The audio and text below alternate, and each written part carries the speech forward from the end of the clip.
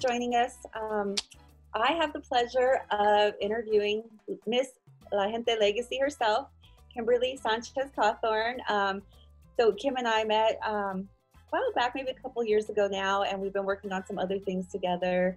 I'm a writer also, so we've just been, you know, working together on different things. But I want to go ahead and let her introduce herself and tell us a little bit about yourself, Kimberly, for those who don't know you.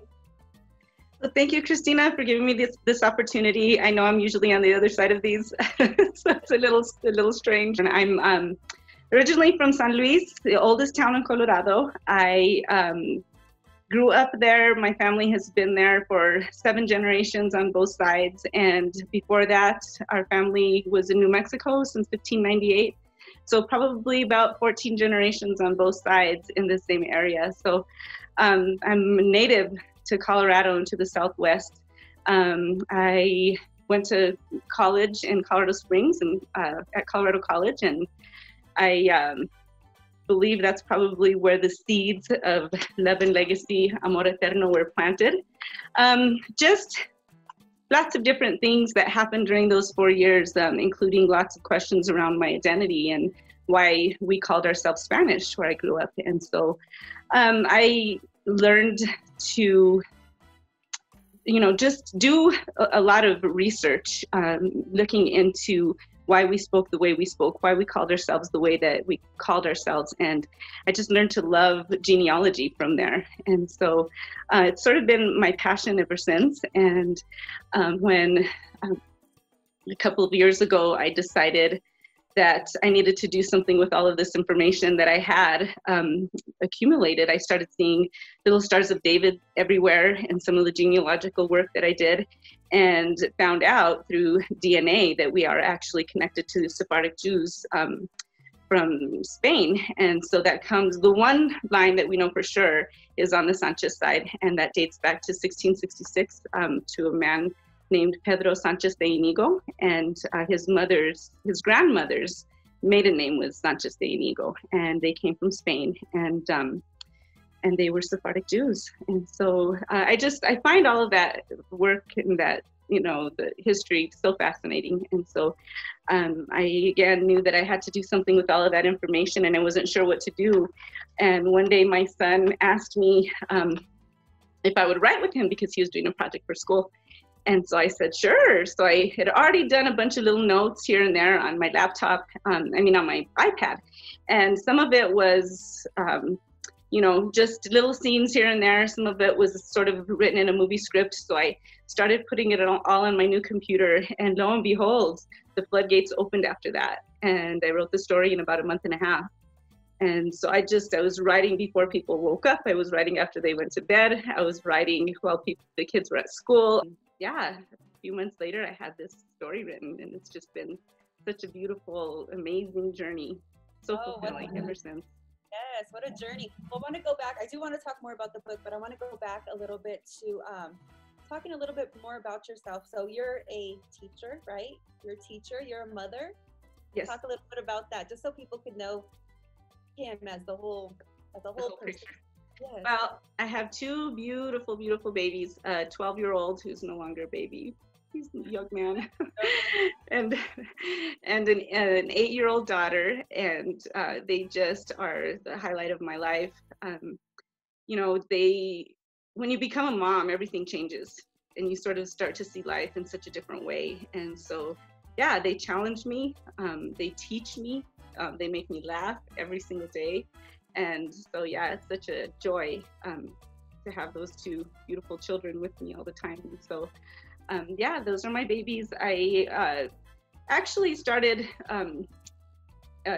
teacher education when I was in Colorado Springs many years ago before I came out to Denver, and started the program. And then I got an emergency license to teach Spanish at a middle school. And I had every single kid from 6th through 8th grade. And I was in this auditorium building all by myself, and because it was a district school that was converting to a charter school. So there was essentially 2 schools within the campus. And so I was kind of alone in the auditorium building, and, you know, I had all of these kids. Some of them spoke Spanish, some of them didn't. It was just an incredible immersion experience into what teaching was like. And so I did it. I had fun with them. We baked bread, we made a mural, we danced, we did all kinds of fun stuff and tried to learn Spanish in the process. But then I decided I wanted to work with kids in a different way. And I moved out of Colorado Springs, and I eventually came out to Denver. And so I started doing nonprofit for a while. And I worked with kids in the nonprofit world for a little bit. And then I did some grant writing and consulting for nonprofits. And then I got the teaching bug again, and I decided I wanted to go back. And so I did the Better Teachers program, which is a master's program coupled with a residential teaching program. So you're basically immersed in teaching, you know, the whole time. So you're taking courses while at the same time you're with a mentor in the classroom. And so I did that, and I got my master's in 2006, and I taught up until my son was born. And I decided I wanted to be home with my babies. I wanted to be a stay-at-home mom. I wanted to be the one that saw their first steps and heard their first words, and, you know, do all of that stuff with them. And so I did that, and all the way up until last year, you know, I did work for Regis University for a little bit. I taught in their Master of Arts in Education program, courses like multicultural education and foundations for teaching the culturally and linguistically diverse. So I've kind of done a lot of crazy, you know, cool stuff along the way, and met some really incredible, amazing people.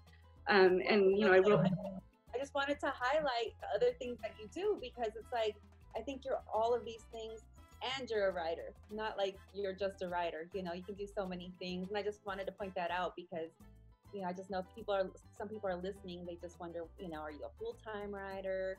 You know, I think those are some of the questions that people would have, or if they want to write themselves, some people think that they can't do it because, you know, they work and they're doing other things in life. But you can do all those things and be a writer.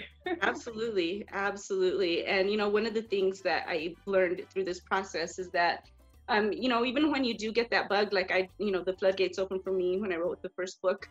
Some days are easier than others to write, you know, and you just have to, you have to do it every day. You have to sort of create a schedule for yourself, whatever works for your life. You have to do, I started out with just writing 30 minutes every single day. And then you know, I was able to work it out to where it was 2 hours, because although the writing of the story was kind of the easy part, the editing was the harder part.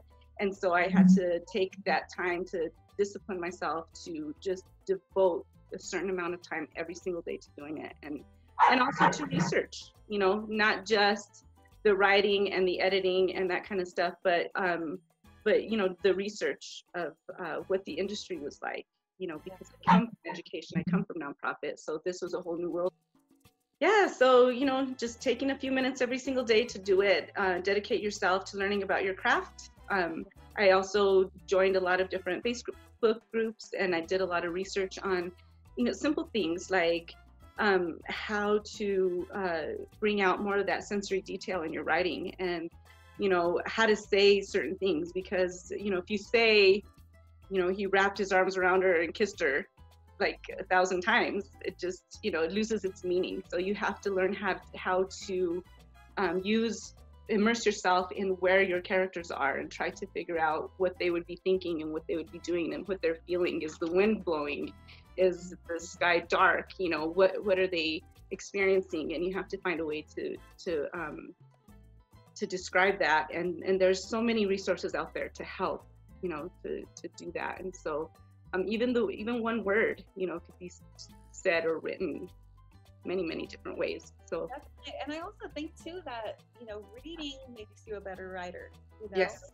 And so that's some of the things that, just little tips that you can do just to make you a better writer. I think that thanks for sharing that. I think that's really important too. Absolutely. So let's talk about this book, because I really want people, the reason I'm doing this, because I asked Kim to do this, everybody, because she was doing it on so many people and highlighting all the, you know, successful people. And then she went to interviewing some of the founding members of CALMA, which we'll talk about in a little bit. And I was like, Kim, you don't have a video. So I'm not the greatest host, but I said, let's do it. So, you know, because I want to help promote your book too. And I mean, your book is really new still, you know, so I think that, you know, you really have to promote your book at least for a couple of years, you know. Thank you. But yeah, so that's one of the reasons why I wanted to have you on here, Kim, so we could talk about your book. But anyway, so if you want to tell me a little bit about this, I'll just kind of set it up for people. So this book is starts in Spain in around 1595, and Kim tells the story of Catalina and Benjamin, right? And those are great grandparents of the main characters. Do you want to talk about it a little bit? Explain how that goes without going too much more, because we do want people to buy this book. But let's talk about it a little bit. So my idea, again, I kept hearing about all of this. It's loosely based on my genealogy, and I'm a hopeless romantic, so I kind of combine the two. And so I had this idea about what if there was a couple in the middle of the Inquisition that was in love, and they got separated by the Inquisition. And one family fled to Turkey, which many Sephardic Jews fled to different parts of the world, and that was one of the hubs where they went to. And then the other, because it was right around the time of, the voyages out to the Americas. And so, and the other family would flee to Mexico City, and then lo and behold, 400 years later, their descendants would meet, in a random place, and they would have this connection that they didn't understand, and they would, turns out that they're descendants of the couple from 1595, 1598. Well, and what I love about it too is because, I love magical realism. So there's a little sprinkle of magical realism in there, which I also love. And I read this book finally this summer, because, I had a lot of books to read, but I couldn't put it down. Once I grabbed it, I was like, it took me probably 2 or maybe 3 days to read it, because I just was nonstop with it, and I, finished it. But really, it's a love story, it's really a love story. And it really did, I'll talk about it in a minute, but it made me more curious about my genealogy too, because this is stuff that we just really don't know. Yeah. And I think when people ask about like our history and where you're from, a lot of people don't realize that back then a lot of things weren't documented. So we didn't have records, and especially if you came from, very underserved communities, that's not readily available for people. Right. So that really this book made me curious about that too. So what I love about it is it's, there's just enough mystery, magical realism, history, love. It's like all of that wrapped into one, and so that's why I loved it. But anyway, everybody, this book is called Love and Legacy, Amor Eterno, and talk about the artwork. I want to talk about the artwork. Oh yeah, so that's a fun story. Again, I was on the computer, on the internet doing research, and I was trying to figure out what I would do for a cover. And I had reached out to a couple of people that I knew that, to see what kind of resources I could get. And this lady that's actually a best-selling author, and she happens to be in one of my best friend's book clubs, she said, go to Barnes & Noble, take pictures of all of the books in your genre that speak to you, and then look at some of the stuff look at the themes that they have in common. And so I did that, and then I was looking at pictures of Spain online, and I came across this gorgeous photo, and I've actually tried to look back, and I can't find it again. So it was just God's timing, in my opinion, But it's this house in ruins in the middle of a huge field, and there's a dirt road that's leading up to it. And it's in Corral de Almaguer, which is the setting of the story where my characters are from. And I was like, oh my gosh, that's Catalina's house. I was like, I have to have that picture. And so I have a very, very talented family, and I asked my cousin Jerry, who is a really amazing artist. Both him and his brother are so talented in art, and I asked him if he could recreate that for me, and he was like, yeah, absolutely. And so his name is Jerry Santisteban. And so he took that picture. I told him, okay, this is what I want.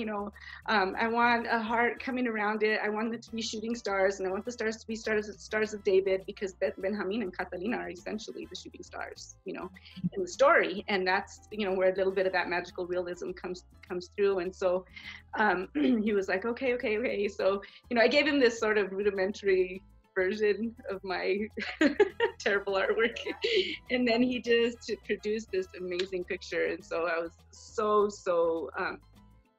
just taken aback by how he was able to bring the story to life. And I wanted a river because there's a scene with a river in it, and so he just transformed my vision and brought it to life. So well, yeah. I think it just makes it like even that more personal, yes. know, to have a family member just bring your vision to life. I think that's just a beautiful thing. And yeah, I mean, that's the first thing that you see. And I love covers. I just love artwork. So I mean, it just draws you in. That's the first thing you see when you see a book. So like, oh, so I love your picture, and I wanted you to tell that story. So yeah, let's see. Let's talk about. Okay, so this book is the first book in a trilogy. Yes. Am I correct? Okay. Yes. And I can't wait for this next one. I mean, the way that you leave off in this book, I'm just like, oh my God, I want to know.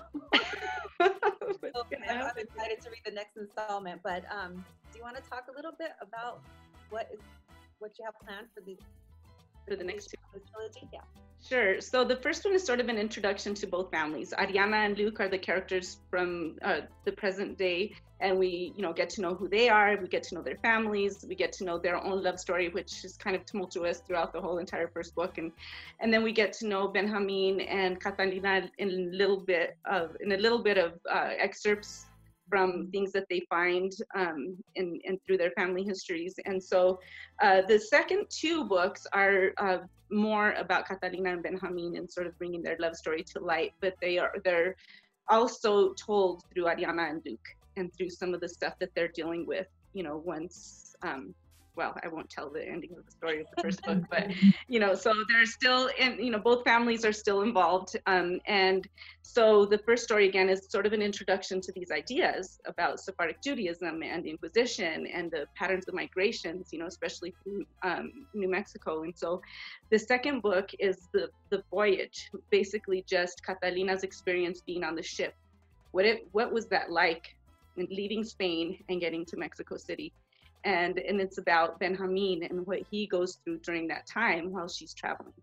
And so, and again, all told through the eyes of Luke and Ariana. And then the third story is the migration of Juan de Oñate and his expedition from Mexico City into New Mexico. And Catalina and her new husband are on that expedition. And so it's going to be, again, told through the eyes of Ariana and Luke, and some of the stuff that they come across in their digging and in their research. And so you'll just find out a little bit more about why things happened and how things turned up at the end. So the final book is just going to tie the first chapter in the first book, and it's just going to come full circle in the end. I'm excited. I cannot wait for it. I just had to point out really quickly, though, that there's a couple of scenes that I really loved in this book. But one of the scenes where when Luke and Ariana go back when she takes Luke back to her hometown. Oh, yeah. They go to this celebration. What is the celebration called? Santiago and Santana. Yes.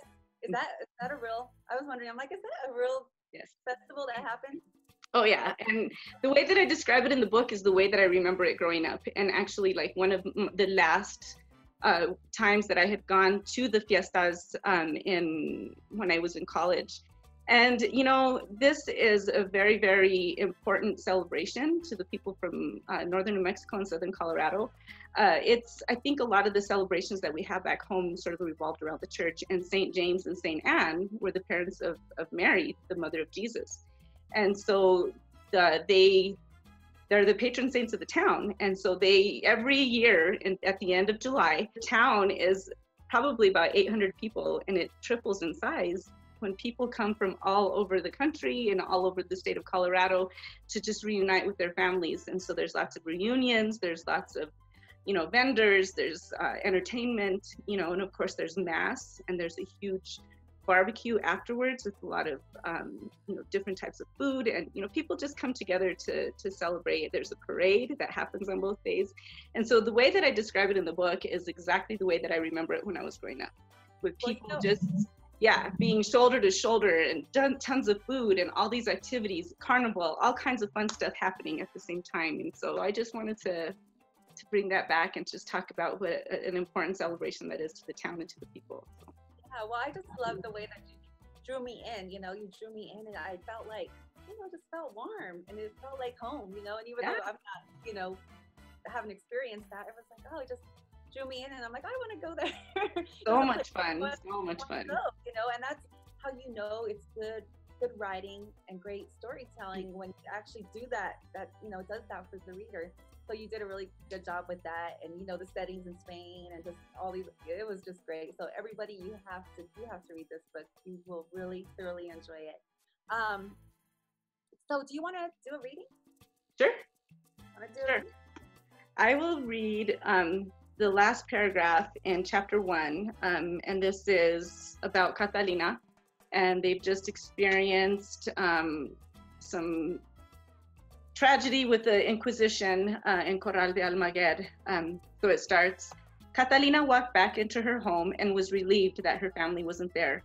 She took a deep breath as she considered her life now as it lay before her. She threw her satchel with her diary in it on her bed and slid to the floor. She was spent, hollow. In the last 6 months, the sun had risen and set with Benjamin, and just a few hours ago, she had felt the paradox of a lifetime of love with him and the precarious journey into the unknown. She leaned her head on her bed and stretched out her feet on the rug that covered the stone floor, focusing unsuccessfully on the newly plastered white ceiling. She strained to make out the texture with her eyes, fatigued and blurred, begging for an easier target to focus on. Her mind fought them, not able to bear another second of seeing images of Benjamin and wondering whether or not he would come back for her. The voices of her family returning home startled her. She heard her mother and her father speaking of the Carvajals. She shuddered at the thought that it might be their house the Inquisition may attack next. She needed to rest and pray to El Dios that when she awoke, this would all have been a horrific nightmare. Yeah, it's such tragedy, but then you're rooting for them. You're rooting for love throughout the whole story, you know, for both couples. But yeah, it's a great book, everybody. Thanks for doing that for us. Yeah, so like I said, where can we get this book? Where can everybody buy this book? So it's on Amazon. If you search Love and Legacy, Amor Eterno, you search for my name. Do Google search in the books department in Amazon and you'll find it. So do you think that you'll be doing any more or any book signings here once COVID kind of lets up a little bit? Is that in your plans? I would love that. I'm sorry? So people could meet you in person. Oh, I would love that so much. I had plans to go meet the people, I think with Las Comadres book club in May with Karen, and hopefully I can reschedule to do that. I was actually scheduled twice, once in March and then once in October when COVID started. I was supposed to go to the Colorado Hispanic Genealogical Society. And of course, with COVID, they canceled the March one. And so we rescheduled for October. And of course, you know, still dealing with COVID. So that one was canceled too. So I'm hoping to get at least those back on the docket and more, you know, just through CALMA, I'm hoping that we can do lots of different series of book signings and, you know, workshops and conferences where we can meet people and introduce our work to everyone. So yeah, absolutely. I would love to. Yeah, that'd be great. And then, so for those of you that don't know, Kim is actually one of the founding members of CALMA. And you want to talk a little bit about it, Kim? And then I want to talk about one last thing before we go. Sure. The Colorado Alliance for Latino Mentors and Authors. I'm so excited to have been brought aboard this great organization. You know, I know Christina and Frank Davila and Arturo Jimenez were having a conversation about their work and the kind of struggles that they had been through to get their work published and out there, and then brought a lot of the rest of us on board. And it's just been such an awesome experience from the time that I've met everyone and we've been working together. There's so much energy, so many just positive, you know, ideas that are floating around, and we just can't wait to like put this stuff into action, you know. And one of the things that we've already done is the website, and so excited about our launch next week, you know, to meet all the other authors from Colorado.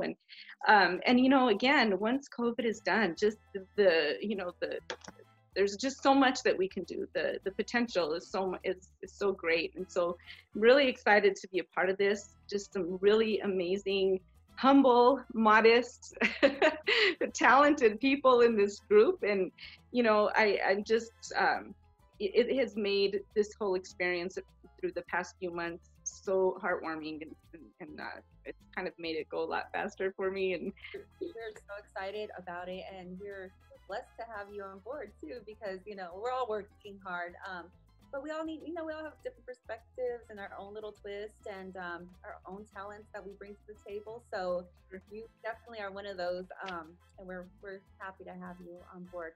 I know that once we did talk about you possibly being your own publishing house. Do you have any updates on that? Or I am so excited about that. It's again, it's one of those things that's in the works, and something that I've just been doing a lot of research about and trying to learn as much as I can about, because it's a new field, it's a new industry, and so I have a couple of authors that I've been talking to, and it's just getting started, helping them. That's really my goal with the publishing companies, to promote work that needs to be marketed and put out there. I would love to just put the La Gente Legacy stamp on it, but really my goal is just to make sure that these deserving novels and poems, that they get published and that people have the opportunity to read them. Again, I said this in a different interview, who's waiting for those stories? Who is sitting there waiting to see themselves, written in a book? And so I really hope that can come sooner than later. I'll just put it that way, And so I'm working behind the scenes. It's taking a little bit of time, but hopefully we'll get there pretty soon. Again, I have a couple of authors that I'm working with at the moment that we're hoping to get this underway. So, well, I'm excited about that. And you're a busy lady. You do it all. You do it all. But yeah, so like I said, I can't wait till the next book. I encourage everybody to pick it up. I just wanted to end with this. Let me see if I could find it here. Also, if you do get the book, I like to remind people, especially because you're an indie author. We're indie authors. We don't have as much exposure as some of the writers out there. So it's really important, if people purchase the books on Amazon, that they leave a review. People really look at that. So I want to read my review of your book. Thank you. Okay, I said, captivating. Love and Legacy will captivate you in many ways. Storyline is a perfect combination of mystery and magic. I was fully invested after reading the first couple of chapters. Like the author and the main character, I too have roots from Southern Colorado that made me wonder about my own genealogy. Chapter 13 made me want to visit San Luis in all its quaintness. The main characters share an amazing destiny. You will find yourself rooting for their love throughout the entire book. Kimberly Sanchez Cawthorn is a true storyteller and an important voice in modern Latino literature. I can't wait to read the second installment of this love story and other works by this author. I just wanted to read that. Thank you so much. That was so beautiful. I love it.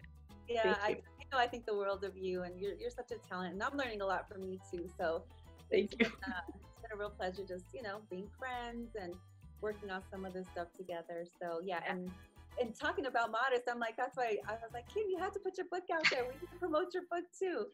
I mean, that's a fine line between being modest and being that voice. So it's important for us we have to put our work out there too. It's true.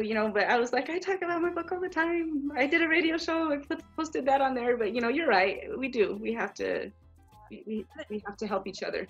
Yeah, so. And then also you're a part of the CALMA series, so this will be, part of that. So that's kind of a separate thing too. So I just wanted to make sure that everybody got a chance to meet you, know who you are, learn about your book, the title of your book, and yeah. So if anybody wants more information about Kimberly Sanchez Cawthorn, you can go to the CALMA website, and that's www.calmaco.org, and you can go under the authors tab, and Kimberly has her short bio there, and there's links where you can get her book and all that more information about Kimberly on our website.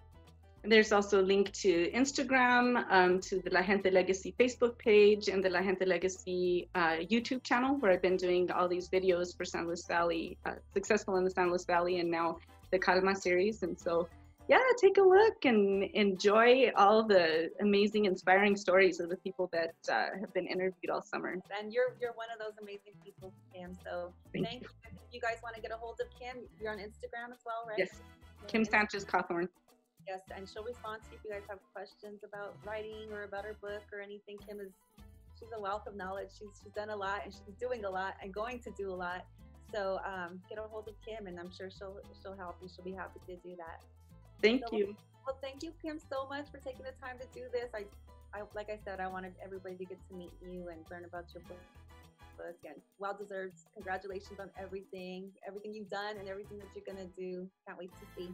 Well, thank you, Christina. Such a pleasure to talk with you, and I'm so grateful that you decided to interview me. I'm not the best, but like the tables are definitely turned, but you know. No, you're awesome. You are. Best.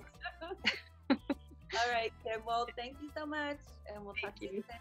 Take care. Talk to you soon. Bye-bye. Bye.